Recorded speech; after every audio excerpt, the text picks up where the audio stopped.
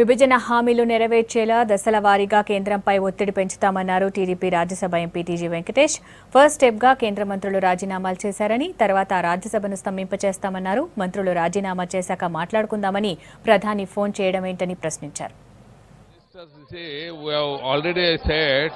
Step by step we are going to take the action. The first step is over, that ministers have come out from the ministry, from the central ministry. The second step is going on. Rajya Sabha will not allow to continue unless all the commitments made in the Rajya Sabha should be implemented. See, they have made in the Rajya Sabha all the commitments. They are not implementing. When they are not implementing Rajya Sabha commitments, why Rajya Sabha should run? We will not allow them Rajya Sabha to continue. This is second one.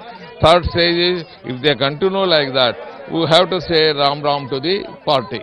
Alliance we have to say, alliance को राम राम बोलने का third stage आ जाता है.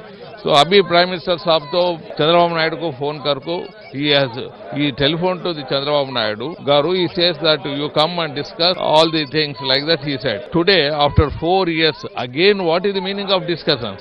Prime Minister Saab should telephone to the Chandrababu Naidu that all the commitments made by us will be implemented. You are requested, forget whatever delay is there, we will implement immediately like that. If he says, some meaning will be there. Still he says we will discuss the Parkalam like that, it is not correct to our argument.